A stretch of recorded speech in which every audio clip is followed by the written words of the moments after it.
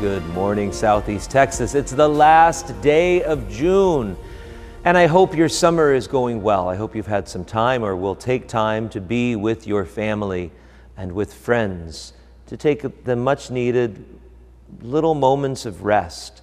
It's part of the good of what we need to do in the summertime. Today's gospel is Matthew chapter 9.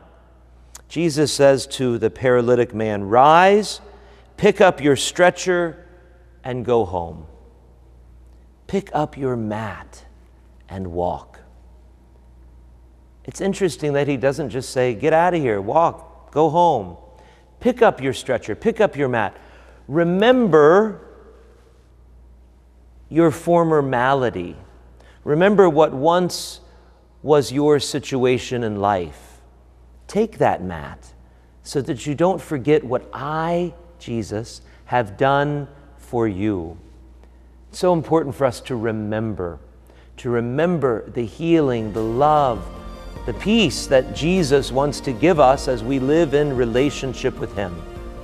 Today, rise, pick up your mat, take it with you, and walk.